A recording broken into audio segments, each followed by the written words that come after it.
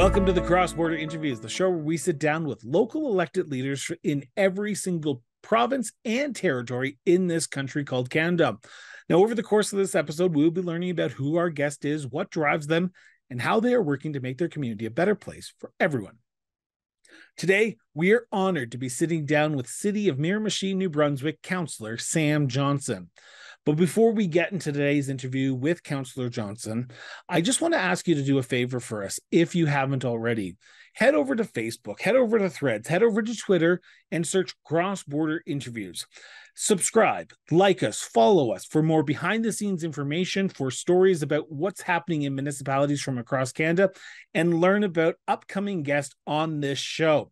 It helps us get the word out, but it also helps you stay informed of what's happening on the Cross Border Interviews show and also Municipal Affairs with Chris Brown. Now, on to our interview with Councillor Sam Johnston. Councillor Sam, thank you so much for doing this. Greatly appreciated. I want to start with a general question, but it's the question that is the crux of what this whole interview is about. And that is, where did your sense of duty to serve your community come from, Councillor? Well, Chris, thanks for having me today, and a great big how's you going from the mighty Miramichi here in northern New Brunswick. We are indeed the gateway to the north and the northern part of the province, and it's great to speak with you today, Chris. My motivation for getting involved in municipal politics, and this is going to sound maybe a little quirky, actually first started with some former customers I had from my paper route as a young lad. And I moved away. I moved away to Moncton for a while with my work with the federal government, moved back home, and some of the seniors, now seniors, in my old neighborhood, when they inadvertently saw me at the grocery store or at the rink or around the community, more than once mentioned to me that they'd like to see me run for municipal politics because they wanted someone they could trust and rely on council, and they felt that I would make a worthy candidate for that position. So I thought about it and threw my name in on the ballot, and I won a spot. So it brings up a good question. You talk about community, you talk about that paper route, then moving away, and then people asking you to run. Had you considered it beforehand, though? Had you considered that one day, maybe in the near future, I might want to be a councillor, a mayor, an MP, an MPP, or what did your desire come from? Was it just someone asking you and saying, "Okay, I'll do it," or did you have sort of an itch beforehand?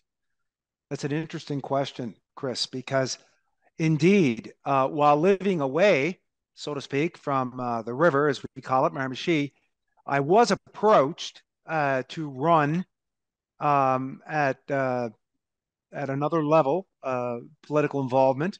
I considered it, weighed my options, but felt that it was a little early in my career at that point to make the jump into provincial and or federal politics. However, once I got home, I did a little more investigating into the issue, and I realized that I could run for municipal politics, maintain my career, and contribute to my career, my day job, and at the same time, make a viable contribution to my community right here at home in Miramichi. When was the first time you put your name forward in an election? The first time I put my name forward in an election was actually during the municipal election. I didn't put my name forward before. I was considered for different positions. I started the process and didn't finish it. It was just too early for me. And I liked what I was doing. I'm now at a point in my career where I'm towards the tail end of it, so to speak. And I'm enjoying my tenure as a municipal politician and feel that I am making a difference for the citizens of Miramichi. Do you mind me asking what year that was? Because I traditionally try not to do a lot of research on my guests, because I want Sure. my guests to teach my audience and me at the same time, because I find that's more of a natural progression. And I find that if I Hmm. know all this stuff about you, then I'm just going to ask you random questions. I like the natural progression. So what year did you put your name forward? I was working as a senior manager, and I was approached in 2020-ish to consider a career in politics. I thought about it. It was very intriguing to me. It was another way to contribute to my community, to my greater riding, if you will, to my province. And like I said, it just wasn't the right fit for me at the time. But the municipal option was there, and when that opportunity came upon me, I took advantage of it. So I want to go back to the election then, and I want to talk about the issues, because someone who's involved in their community kind of believes that they have an understanding of the issues that their community is facing. But when you door knock, when you actually go talk to people at their front door or actually meet with them at the grocery store, and you hear the sort of the issues that they're facing, it can sometimes be an eye-opening experience, because what you believe and what the reality is can be sometimes different. For you, when you were talking to residents, when you were talking to people, were they talking about issues that you thought people would be talking about, or were there some sort of, oh, I didn't think this was an issue moments for you? I would have to say both. And I'll start with the issue that I didn't think was such a salient point at the time that truly hit home to me after I got involved. And that is the issue of housing, affordable housing. And remember, she at the time, specifically a place to live, because when I first considered running for municipal politics, we had less than, I would say, 1-2% vacancy rate on the river in terms of even getting an apartment. Real estate rates with COVID, with folks coming from upper Canada, up in Ontario, and moving back out here, they'd sell their house for a pile of money and buy a house here at a lot cheaper. There was real estate prices went up as a result of that. So housing became an issue to me that although I realized that, folks always, it's a human right to have a warm, safe place to live. I just didn't realize here in Miramichi, it was such an issue, and it truly is. And we've made a lot of progress on it, by the way, since I've joined council about 2.5 years ago. One of the things that I fully expected to hear about and did uh, was two flashpoints in this area. One is the lack of infrastructure on the northern side of the river. So Miramichi is a unique city geographically in that we're an amalgamation of two former towns, the former town of Chatham, the former town of Newcastle, the villages of Logieville, Nelson, local service district Chatham Head, village of Douglastown, Nordine, and part of Lower Newcastle Ferry Road. So a lot of a wide geographic area into one city with a population of only about 17,500 people. Now, on the southern side of the river, we have a road that traditionally went along the edge of the river, along with our traditionally our wood, wind, and sail, where we were an area of timber and pulp, and the road was built along the river on both sides. But on the southern half of the river, there was a bypass built to access Chatham. So you had two options to get there. But on the northern half of the river, there's still just the one main thoroughfare, goes by the name of the King George Highway, aptly named after good King George. And it's actually provincially designated, even though for a good part of it it's a residential street. It's not really a highway. And there's 8 or 9 stoplights from one end of the city to the other. Well, we don't have another option on the northern side of the river to get to the provincial capital, Fredericton. In fact, if you want to go from the Peninsula Acadienne, the Canadian Peninsula, or northern New Brunswick to get to the provincial capital, you have to go through the King George Highway and approximately 8 sets of lights to get through the former town of Newcastle and the village of Douglastown to get to Fredericton, the provincial capital. It's ridiculous. It's 2023. It's not 1953. Miramichi needs an alternate route on the northern half of the river, and I sure did hear about that when I went door knocking, and I expected to hear about that. You have just mentioned a name that is near and dear to my heart, and that is the Newcastle. I'm originally from a town in Ontario called Newcastle. I was Ah, on a international board of Newcastles of the world, and we really? always talked about Newcastle, New Brunswick. And it is so great to be able to chat with someone who represents Newcastle Well, I because got to I tell you, Chris, it is a little slice of heaven right here in Newcastle, New Brunswick, the Newcastle neighborhood of Miramichi now. I ran for my first municipal office in Newcastle, Ontario. So this is kind Well, of we got that in common. serendipitous for me. I want to talk about the role of a counselor. Before we talk Yes, about indeed. the city of Miramichi, I want to talk about the role of the counselor. Now, you've been in the role for 2.5 years now, and there is a weight and responsibility that you are put under as a local elected official. You don't go off to your capital to do your job. You don't go off to Ottawa to do your job. You make a decision, you're in the grocery store the next day, and you feel the impact because people will stop you. How much weight and responsibility do you put on yourself every time you go into that council to make sure that the decisions you make as a counselor, as a council, impact the most people, but doesn't impact them in the wrong ways? Well, it was I've for the last 20 plus years, I've been in leadership positions with a lot of responsibility, burden of command, if you will, to use a military term. And when you're on a municipal council, as they say politically, you are definitely in the weeds. And when you make a decision, it directly impacts the lives of the folks, not only uh, in your city, but in your neighborhood, your family, your friends. And when you go to the grocery store, you go to the gym, you go to we call it the show here, the movies, um, you're going to be asked questions about the decisions you made. And sometimes you have to face tough questions, but I've never had a problem wearing my own heat, so to speak, and backing up my own decisions. Because I have to tell you, Chris, my pillow is my peace of mind. I weigh out every decision carefully. I try to make ethical decisions for in the best interest of the community and the most people affected. And I go on that with each and every decision I make on council. I take it very seriously. Sometimes folks think being on council is simply a meeting once a week every Tuesday night, but it's actually much more than that. I field calls on a regular basis. I'll go meet with people face to face. I go out into the community on a regular basis and check out situations in terms of infrastructure or complaints or different things to make sure that there's validity to them. And if I can support them, I will and advocate for those people. Now, mind you, I guide and approve policy. I'm not in the operations of public works and that sort of thing per se, but I can sure make the right people aware of the issues. Is it hard to balance that?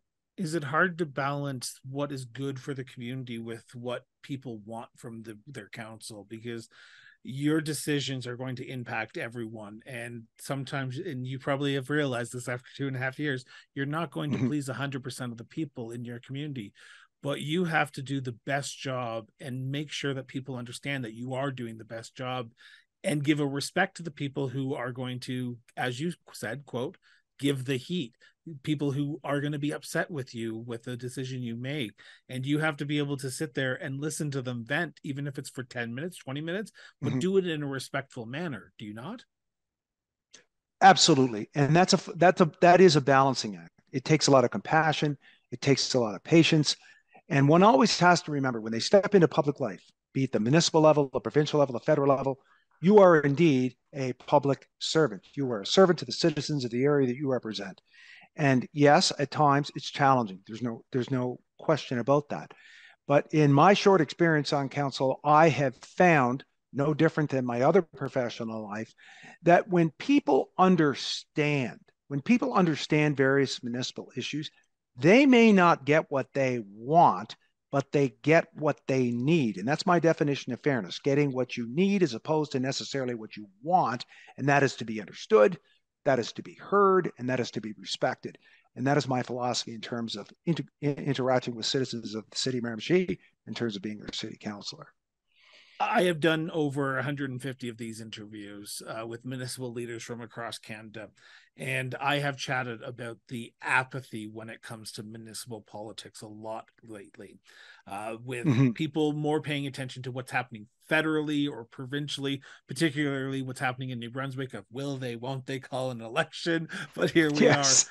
Do you see an Lots of apathy? political drama in New Brunswick these days. Oh, it helps me get through my day. But do you Indeed. see an apathy when it comes to municipal governance? When you ask people for their opinions, are they willing to give you their opinions? Or do you kind of have to like pull it out with like tooth by the tooth and nail to try and get someone to engage with you? What is the apathy like around municipal governments in Miramichi? Well, Chris, let me tell you, Miramichiers we have a unique little subculture here in Miramichi, and we are a gregarious, welcoming people, but we have no problem at all telling your opinion.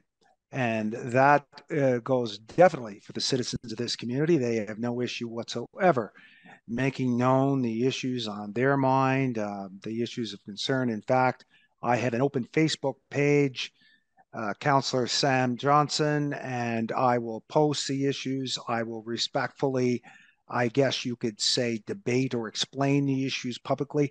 I am not afraid to debate issues publicly or to let folks know where I stand. And again, I have stood alone on council on certain issues because I'm guided by three things: my values, what are important to me, my ideals, what guides me, and my beliefs, what I know to be true. And if my decisions align with all three, then I make them. And if I'm alone, so be it. How much okay, you bring up a good point, and I apologize if I asked this inappropriately, but I just want to try and get this out correctly. I commend you for that, for having those three guiding principles to make decisions. But when you go into that council chamber, though, your guiding principles are set, but you have to be open to the idea that a fellow counselor may give you an idea or an option or say something that may change your mind. So, how important is it for you to be grounded in those principles, but open to potentially swaying your vote, whether it be someone from a delegation presenting in front of council or a counselor saying something and saying, oh, I didn't think of it that way. I might be able to change my vote and maybe vote for or against something. 100%. And as I explained to you earlier, in my previous life, I have been an executive manager and a senior Yeah. manager. I know what it's like to be the head of a team. I know what it's like to be a team member. I know what it's like to be a people accessible leader and to have to engage other people, solicit their opinions and their thoughts, and then incorporate those in the final decision so we can move forward as a team. And I am blessed as a municipal councilor in Miramichi because we truly do have a team and we make decisions as a team. We may not always agree. Human conflict's natural in a group of folks in a room when you're dealing with contentious issues. But once we make a decision as a team, we move forward together. You've been on council for 2.5 years now, and I got to ask the sort of the look back question here before we turn to the bigger issues of the town. I want to know, what would you tell yourself 2.5 years ago if you were to sort of be transposed back then before you got into municipal politics? What advice would you have wanted to have known before taking this leap and sort of directing the path forward with your fellow counselors, the town of Miramichi? I would have to say that I underestimated the role. There's a lot more to being a municipal councilor than meets the eye at face value. You, it's a lot of work. It's a lot of time. It's a lot of commitment. You know, I look at folks in particular getting involved in municipal politics. It's a part-time job, if you will, but in essence, really, it's a full-time job because you may only attend a meeting once a week, but you're always Councillor Johnson or Councillor Sam. That's the title that I have now in my community. I was never that before, but I sure am now. And there's a lot to learn in terms of municipal process, how that ties in to provincial process and provincial law. The other thing that was rather daunting, in addition to eye-opening, is just how dependent municipalities are on their provincial government who are in turn dependent on the federal government. So I didn't quite grasp the interconnectedness of it all, but that's been a bit of an epiphany for me for sure after 2.5 years. You mentioned a subject that I talk about a lot on the show is about the balance of a municipal life, because you're right. You are Councillor Sam the moment you leave your house. When you're inside your four walls at home, you're just Sam. You're just relaxing. You can just take it off and just decompress. But when you leave, even if it's just to go get milk at the store or go to a restaurant and just relax for a few hours, you are always Councillor Sam. So in 2.5 Correct. years, have you found that balance where you can just be able to have those stressful days where you're talking to people constantly, having those tough decisions, but then balance it with saying, okay, I need to just be Sam today. And if that means that I have to just lock myself in my house and not talk to anyone, I'm going to have to do it? Well, I tell you, it's an intriguing question, Chris, because work-life balance, and I'll be completely candid, work-life balance has always been a challenge for me. I can throw myself into my work, and if I didn't have my loving wife to kind of tell me to back off a bit, and that there's other things in life besides work, I'd be at it all the time. And that is indeed the danger when I would say at any level of politics, but particularly municipal politics, because truly you're only supposed to be doing a part-time job in small municipalities like mine.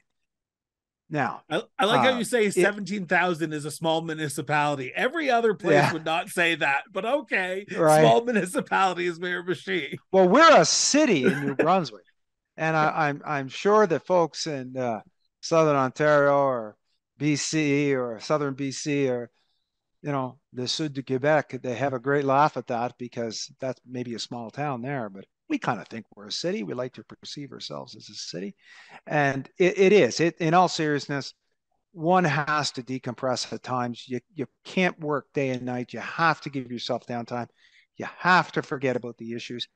The main thing is too, and I'll say this: I'm a martial arts instructor as well. I have a martial arts club, and when it comes to one of the martial arts I teach several, but one of those Brazilian jiu-jitsu. So when you roll or spar in Brazilian jiu-jitsu, my mantra is keep it playful, keep it fun. Don't go, don't be too intense and explosively move and stuff like that. You'll get hurt, especially when you get older.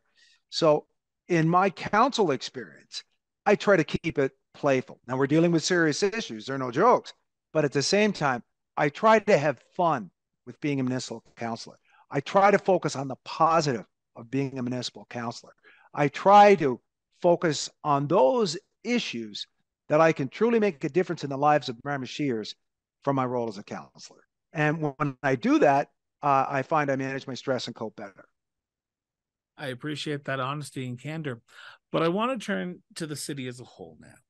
And I want to ask about the issues. But before I do that, I'm going to preface this whole conversation with this statement. This is a conversation between the councillor and myself. This is not a motion of council. This is not a policy of council. This is not a direction of council. This is the councillor's opinion.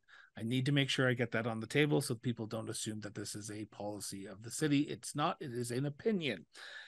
Councillor, in your opinion, as of recording this episode today, what do you see as the biggest issue or issues facing the city of Miramichi today? I would say, and again, due diligence wise, these are my own personal opinions, not that of my colleagues or City Hall. I would say right now in the city of Miramichi, we have an issue. First, I'll get to issues, not that this one doesn't matter, but I'm going to give you two issues. The primary issue is one that's a nice to have. The secondary issue is one that is something we absolutely must do, not only as a municipality, but as a province and a country. First issue. We are in the throes right now of finishing a daunting 10-year process of finally getting a multiplex established in Miramichi. That is to say, a centralized recreational facility that will replace, for the most part, all the other recreational infrastructures within the city limits. So on our former CFB, Canadian Forces Base Chatham, there's a massive rec center that was built in the 50s called the Golden Hawk Rec Center, named after the Air Force Squad. That's going to close. The much beloved Lord Beaverbrook Arena, named after Lord Beaverbrook in Chatham. It's a cold old barn, but it has a lot of memories to a lot of people. That's going to close. We're slated to close 2 outdoor pools, an indoor pool, and a rec center, the Linden Rec Center in Newcastle, that I grew up playing sports in, and that's very near and dear to my heart. This elicits a lot of emotion from people for a variety of issues. They have emotional connection to these buildings. They are resistant to change. And then comes a dilemma in this city of, where do you put the rec center? And we chose, well, I didn't choose, previous council chose, caveat to that. I had nothing to do with that decision, and I don't agree with it. They chose to put the multiplex in the former village of Douglastown.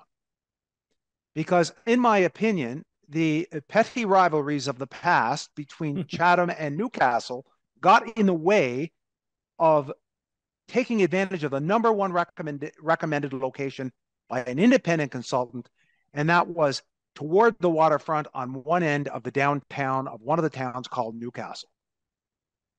Now, this is my prediction. If that rec center, that multiplex, had been built in Newcastle on the former Anderson Mill property, as it's known, downtown Chatham would have benefited. It is the best hotel on the river. Downtown Newcastle would have benefited. Both downtowns would have grown and thrived as a result of that location of that multiplex.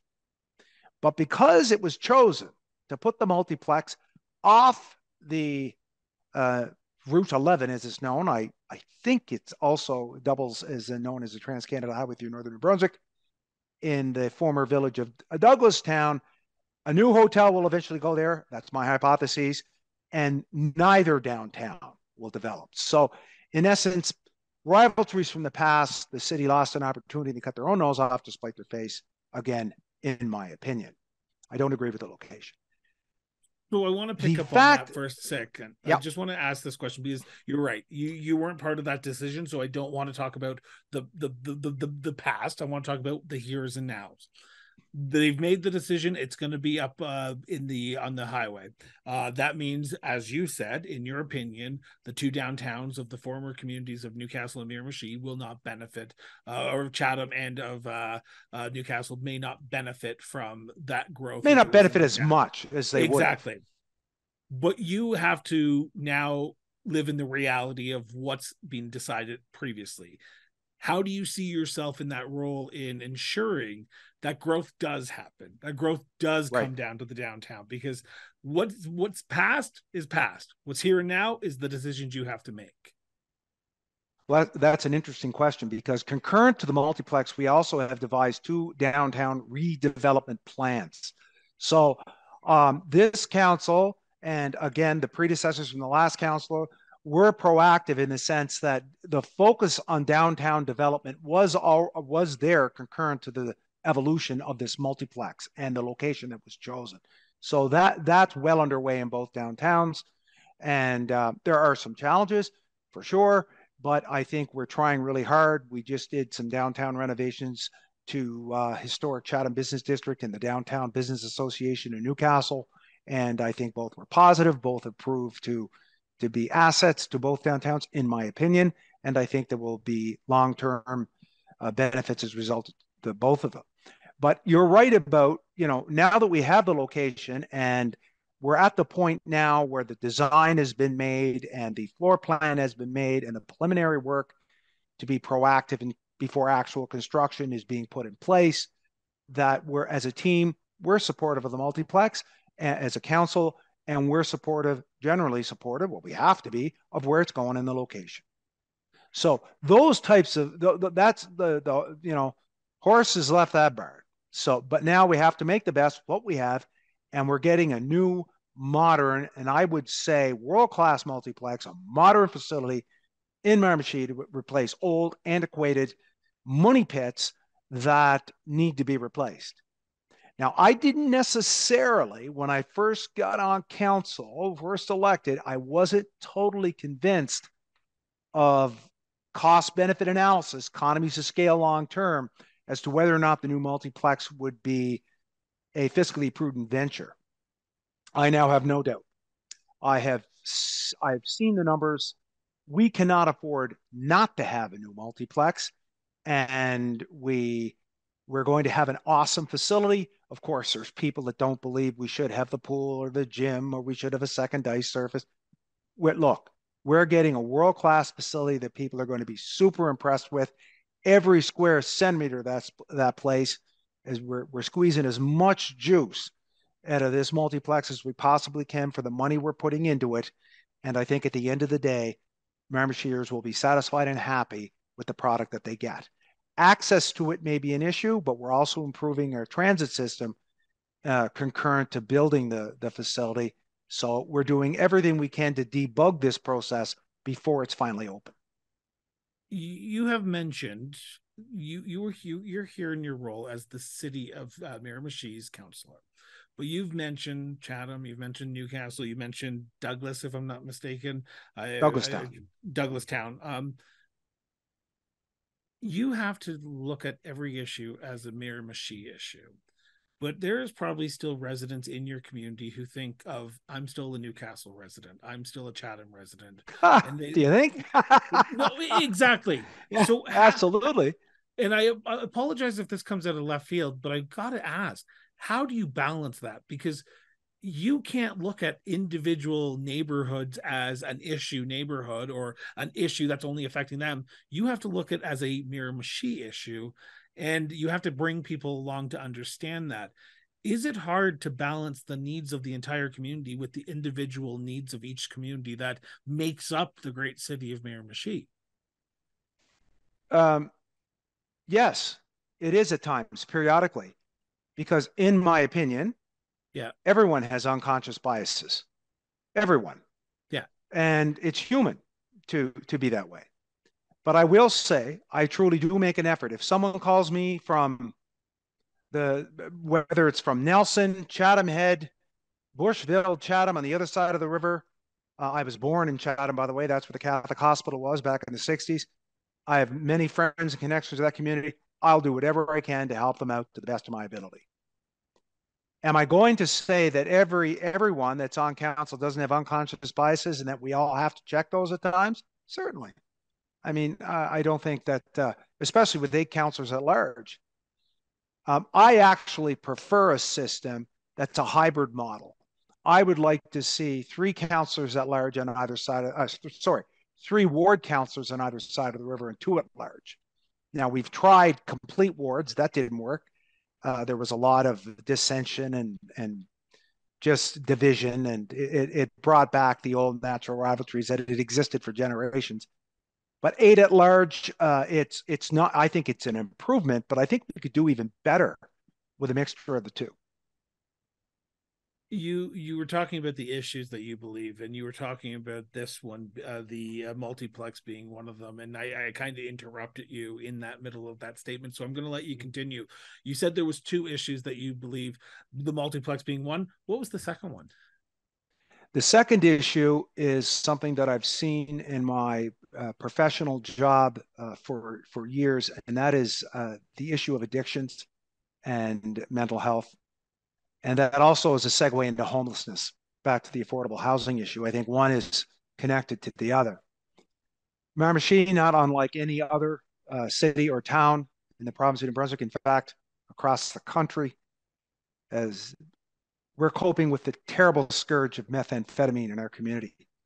It is heartbreaking to see so many young people, in fact, people of all ages, addicted to such a terrible, destructive drug and the havoc it wreaks in their lives. And I do believe that as a community, as a province, as a country, we need to do more to, number one, be proactive against methamphetamine and opioids, but methamphetamine is the latest generation of drug that people are really getting hooked on. It's cheap, it's readily available, and it's very destructive and harmful. And I think we need to have an iron fist in the velvet glove, so to speak. We need to combine accountability and responsibility with compassion and interventions. We need to get the right mix and balance. And right now in our area, the province of New Brunswick, we do not have that. We need provincial and federal support, particularly since healthcare is a provincial issue, provincial support to get hospital beds here for specific to mental health and addictions, and have that intervention long-term, therapeutic, dedicated addictions beds beyond our little detox we have here. It's just not cutting it. We need assistance from the province in terms of dealing with addictions. We need those hospital beds in Miramichi, and we need them now, specific to addictions and mental health. So I'm going to burst your bubble here for a second, because you're right. You driver.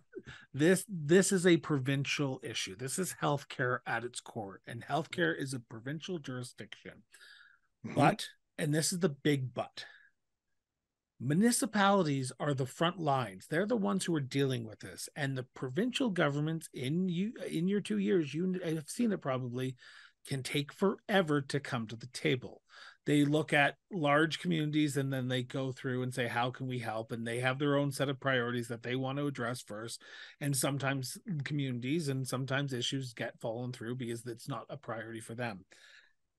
What does the city of Miramichi have to do in the short term, right here, right now, to address these issues, to make it an issue that the provincial government has to deal with? Because unless the province comes to the table, the municipality is going to be stuck holding the bag, and the issue is going to get worse and worse until it's a pandemic or an epidemic. I like your expression, stuck holding the bag, because that's exactly the way that we feel. And in my opinion, again, that's exactly what happened. So I'll give you the example. I hate to quote the movies, but winter's coming and it's going to be cold and very, very harsh outside in the coming weeks.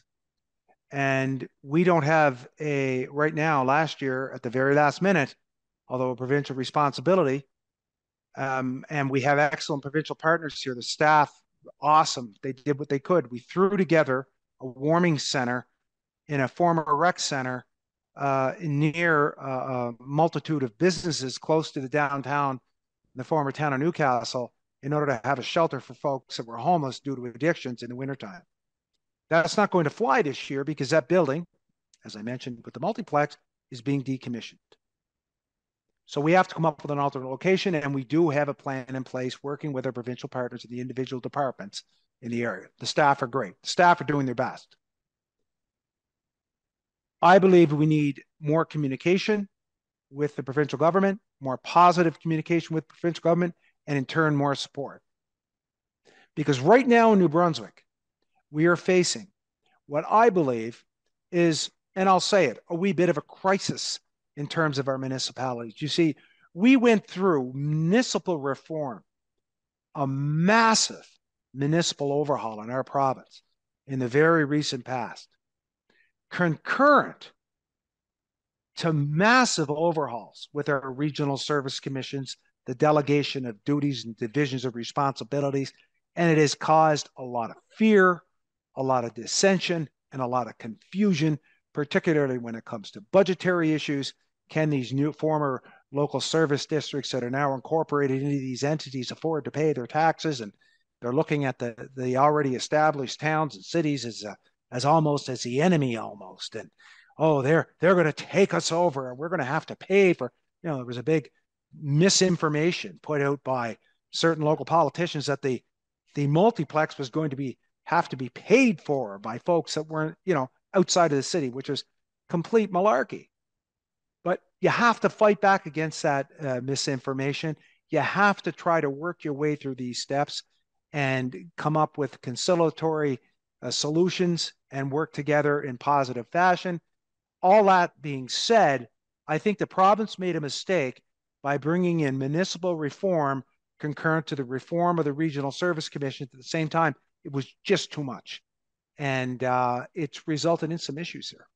So about those issues, on a good day, their municipal leaders have to sort of deal with the jurisdictional rules that you are under. Municipalities have a role, provincial has a role, federal government has a role. But when you go through a transition like you've just described, the jurisdictional roles kind of get blurred, and you don't know what's a provincial issue, what's a federal issue, what's a or a provincial issue or a federal municipal issue. But you do, because you're elected and you read the MGA. Not everyone does that. When you deal with people, when you have people talk to you, are they getting confused on what is a provincial issue and what is a federal a municipal issue? Well, absolutely. They're getting confused as to where the boundaries to the city are now. So never mind the issues. Some folks are still figuring out where they live. That having been stated, you know, in fairness to the provincial government, it had to be done. Municipal reform had to be done. We had several hundred municipalities, local service districts. It was all mixed up, and it hadn't been changed in years and years and years. And they brought it down to less than 100, which in theory, I don't have a problem with. It's just that I think it would appear that too much was attempted too soon. And when you speak to issues with people, and it's a good point, folks aren't able to discern in some cases what's the responsibility of the province. I mean, they had a hard time doing that before, least of all now. In fact, I would even go so far as to say is our regional service commissions are still figuring out exactly what their new roles are. So, and the relationship between the regional service commissions and the municipalities, how does it affect your budgetary issues? How does it affect your staffing issues? How does it affect, who takes on what role and who's responsible for what? And then you have to say, well, if Miramichi, and we are the main population center in this region of the province, how does that relate to other municipalities outside of us? And I have a lot of empathy for the other municipalities outside of the city of Miramichi, because if you think we're adjusting, they're really adjusting, because now you're taking two villages or two settlements, if you will, that have been always separate and had their own individual identity, and now they're part of the same entity. All of a sudden, in concert with that, the regional service commission roles change. It's a lot to take in a short period of time. So I've been accused on this show of spending too much time on the issues that face municipalities, because I seem to be a negative Nancy when it comes to this, but I think it's important to talk about the issues. But I want to flip the script, because I want to not be accused of being only negative on this show. I want to talk about the accomplishments. And you've already outlined one, that multiplex. That multiplex is a big deal for a community of any size, particularly in this type of economic era. What do you see as the sort of the good stories of Miramichi, the projects that you point to and you say, you know what, no matter what, this is what Miramichi is all about. These are the accomplishments that people need to know about.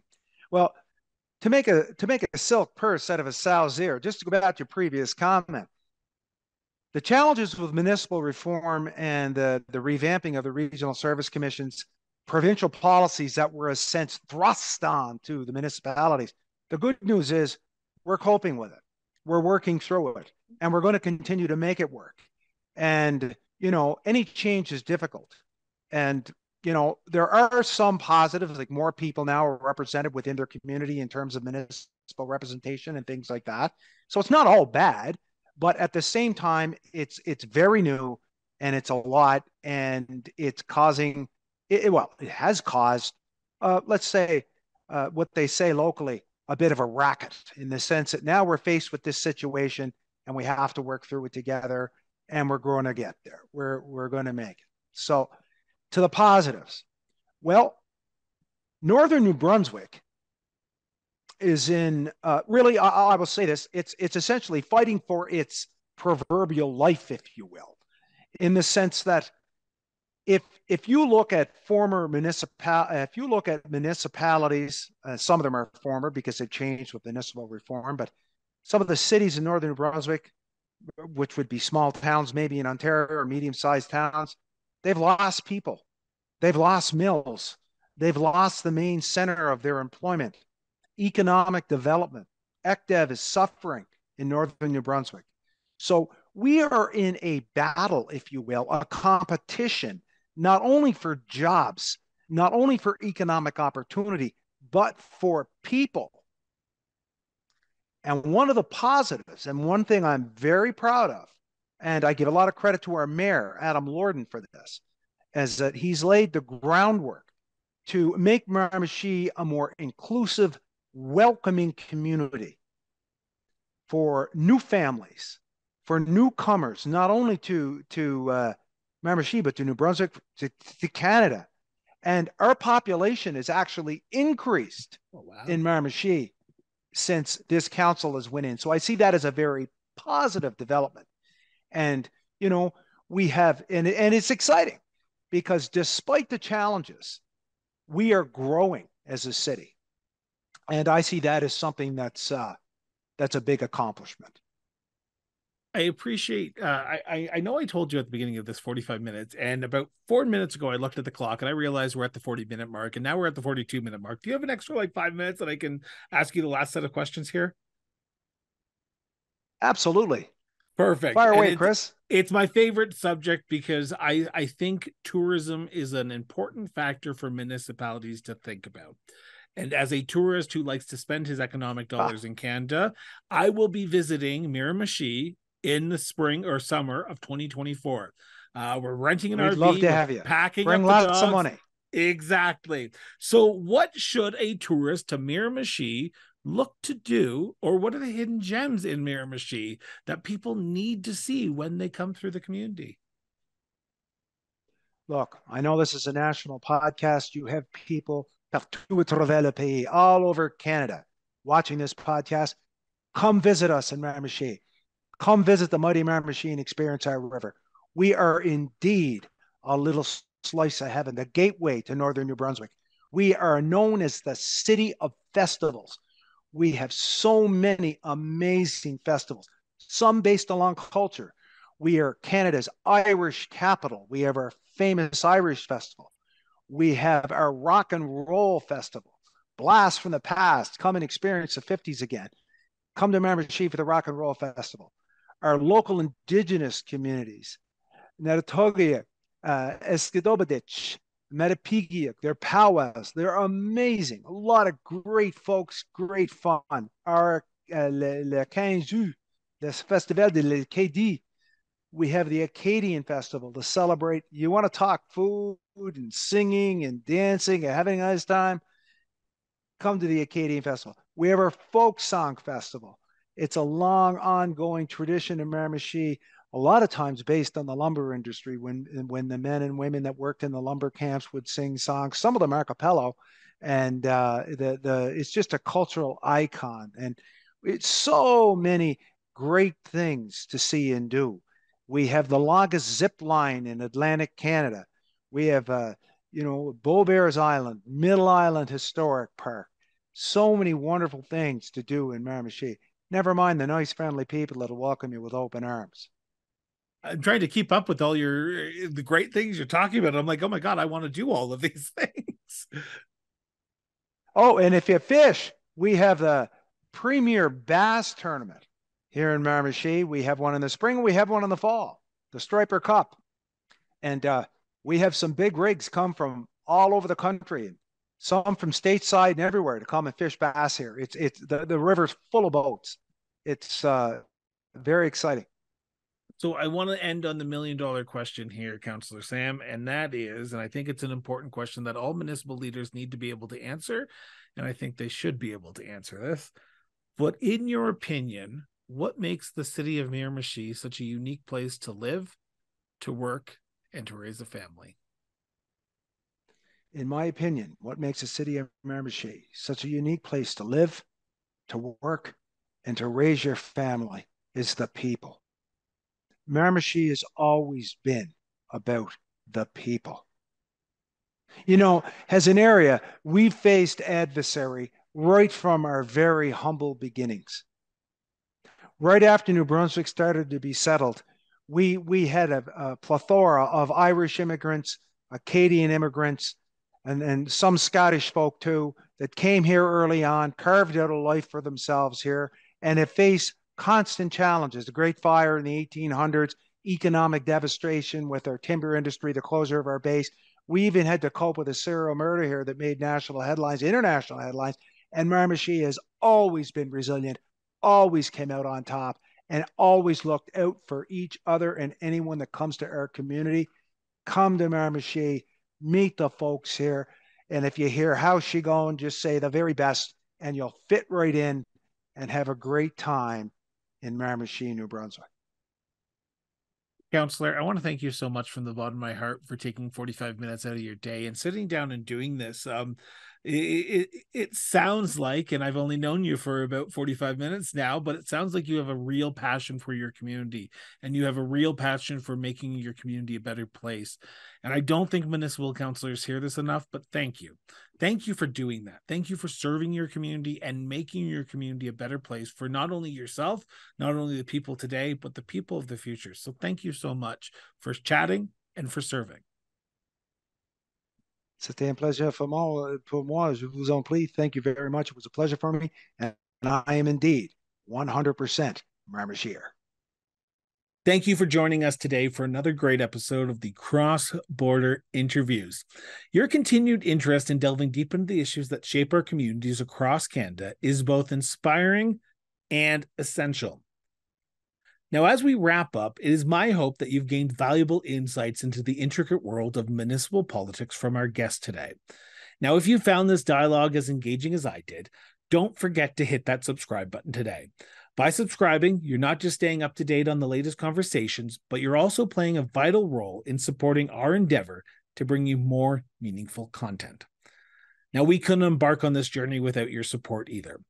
Creating content that sheds light on the issues affecting municipalities requires dedication and resources.